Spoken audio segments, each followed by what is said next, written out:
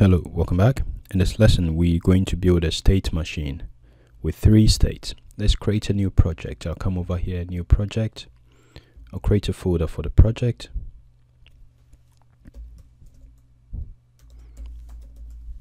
I'll call this simply state machine. And I'll call the project state machine as well.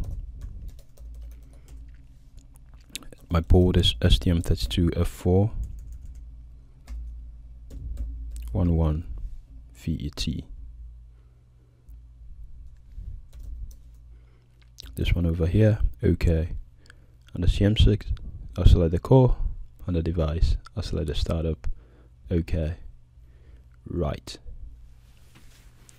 The target is the name of the board.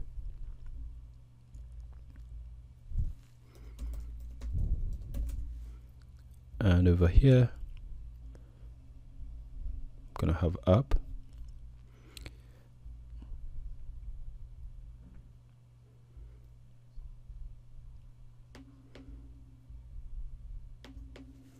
And I'm gonna create another source group, which I shall call drivers, and I'm gonna bring our UART driver here.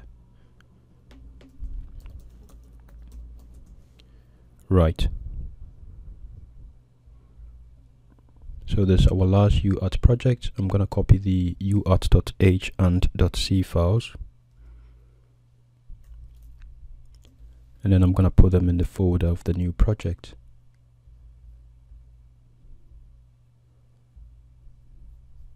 I'm going to minimize this.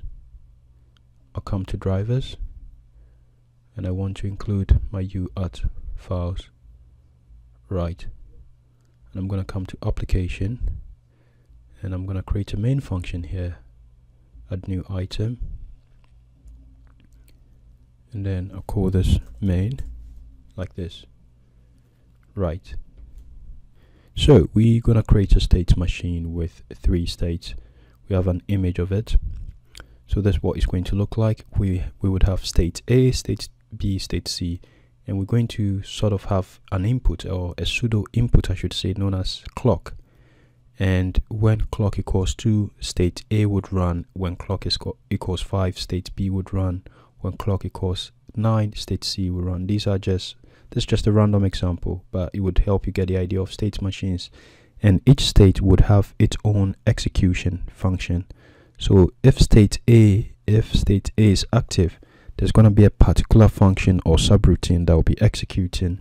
If state B is active, a different subroutine will be executing, and if state C is active, a third different one will be executing.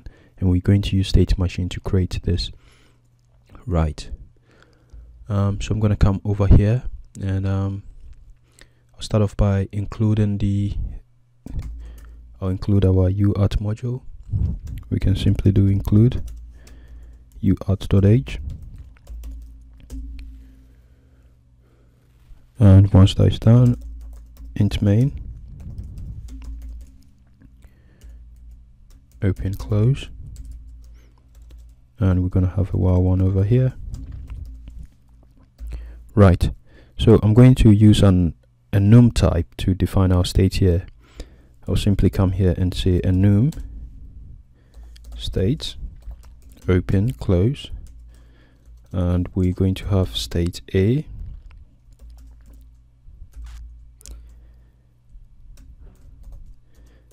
this will be 0, and we have state B and state C.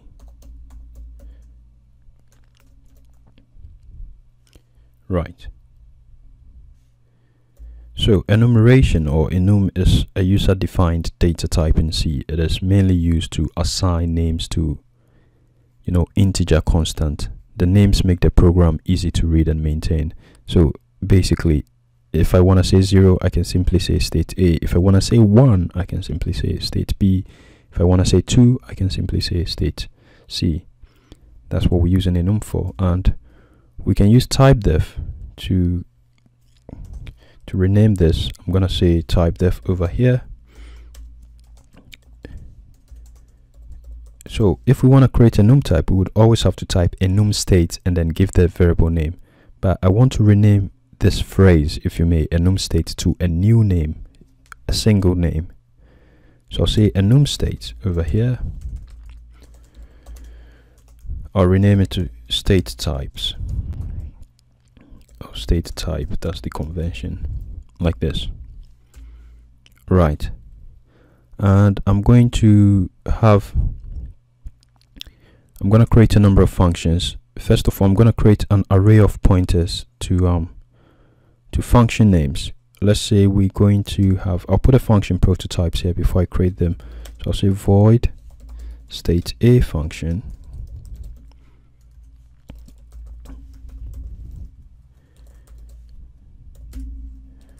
void state B function. These are the function prototypes.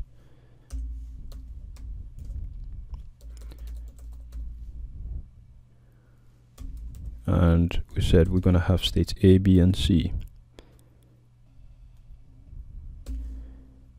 Have a typo here. Right. And we can come down here and say void state C function. And I'm just going to define the functions down here. Open and close the while one loop. Then we come down here, define a function, just an empty function for now, and then state B function, another empty function, open close, state C function, another empty function, open close, delete the semicolon here. Right, so now I'm going to create an array of pointers to the named functions that we have, and I'll say static void into bracket pointer state table, I'll call it,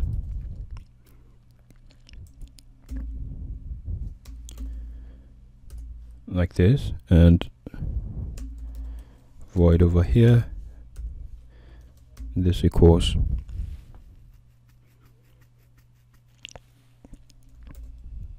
this will point to our state functions. We have 3 of them. I can simply copy them over here.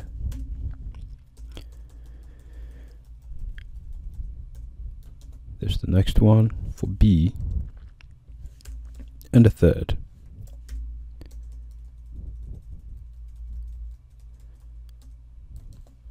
Right, for C, like this, and we put a semicolon here.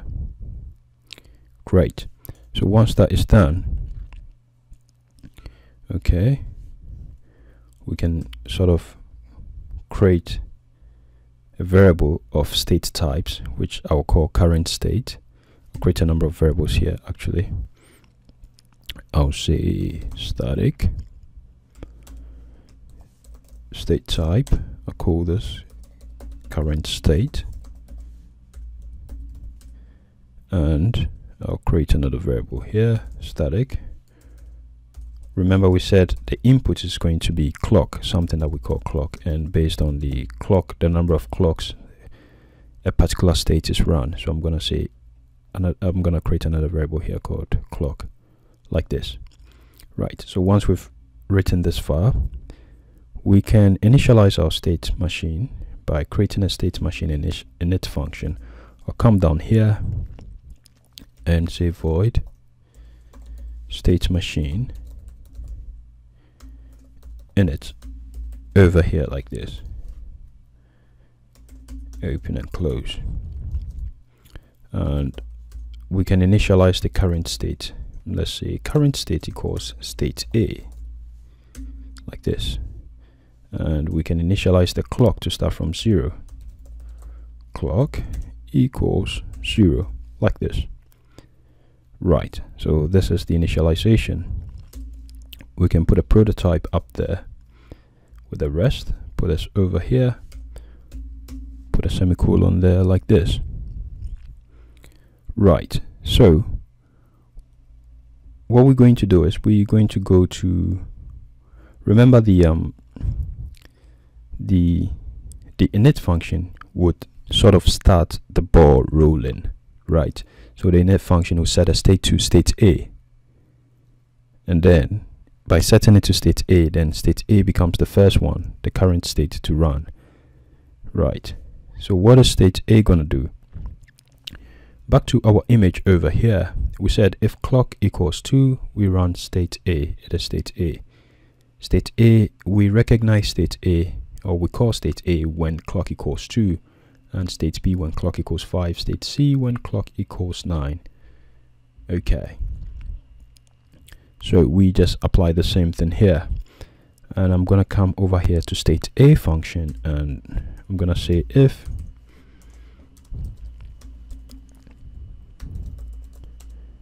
clock equals 2,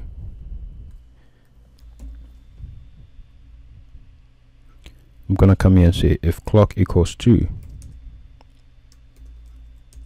then we wanna change from state A to state B and state B to state C. Then we can say set current state to state B like this,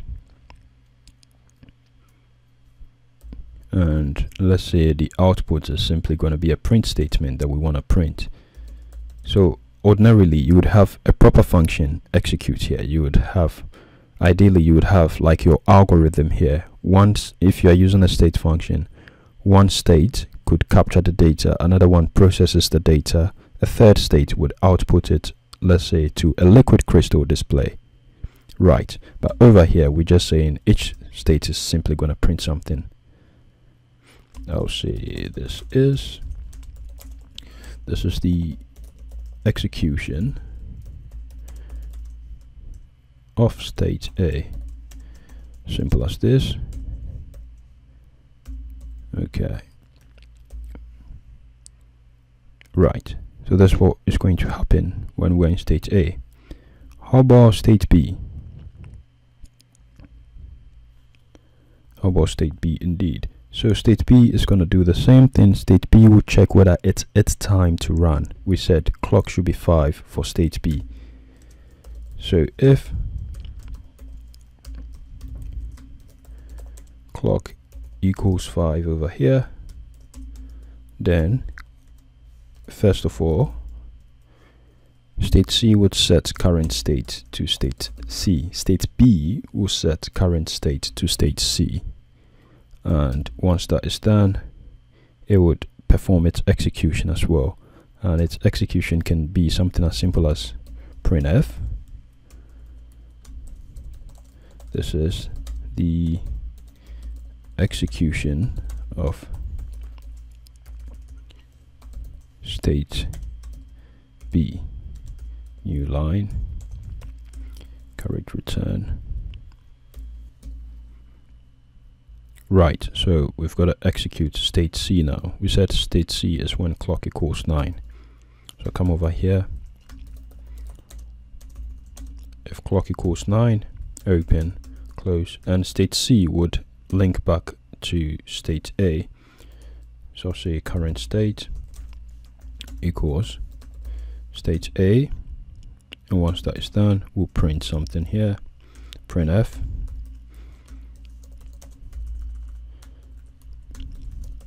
This is the execution of state C. Sorry about that. Like this. Right. So we can call these functions, or we don't need to call these functions individually. We simply need to start the state machine and increment the clock, our clock variable. Right, so we simply need to come to our main function here and set the state. We're going to start off by simply passing current state to our state table here. So come over here and say state table and index current state. Right, and this is how we start it. And we can simply increment clock clock plus plus, because clock needs to be 2 before the first state A runs, and then its value needs to change, on and on and on. So let's build and see what we have thus far. I'll click over here to build.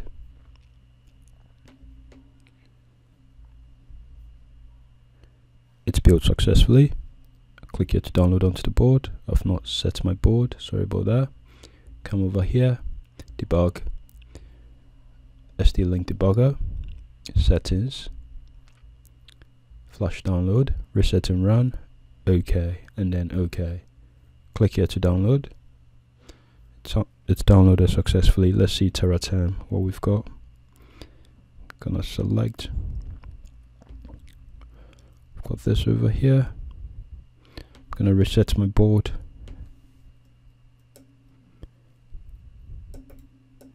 Okay. Let's see what we have. Control R.